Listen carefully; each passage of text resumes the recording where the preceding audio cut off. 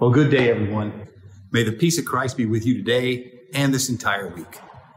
As Deacon Stewart said yesterday, this is the 5th week of Lent, and we hope your Lenten journey is having a positive effect on your spiritual life.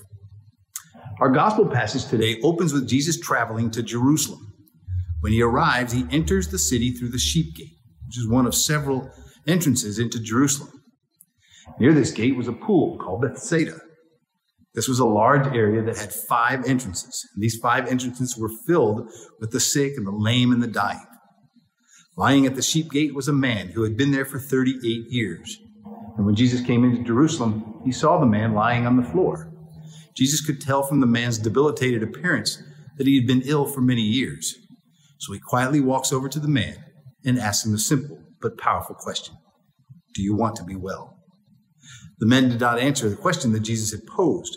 Rather, he said to Jesus, I have no one to help me into the water when it stirred up. He told Jesus that by the time he got to the pool, others had already gotten into the water and there was no room for him. Jesus listened intently to the man and then quietly, yet powerfully, told him to stand up, take his mat, and walk. Jesus did not perform a dramatic attention-seeking healing. Rather, he quietly and lovingly spoke to the man. The man immediately stands up, picks up his mat, and walks. It must have taken him a few moments to get his balance after not using his legs for so much time. But can you imagine this moment? What a life-changing instant it was for this man. He'd been on the sidelines of life for many years, and now he could be active and involved once again. Perhaps he could even have a trade. No longer would he have to beg and be pitied. Perhaps he would be able to help other people who were ill, poor, and unable to sustain themselves. When Jesus spoke the words, rise, take up your mat and walk, a whole new world opened for this man. A whole new set of possibilities became a reality.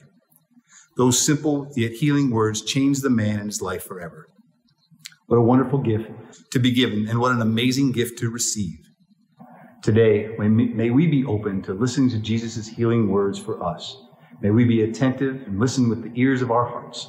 And when we hear God say to us, rise up, my child, and be what it is I created you to be, may we immediately stand up and embrace the new life that God has given us.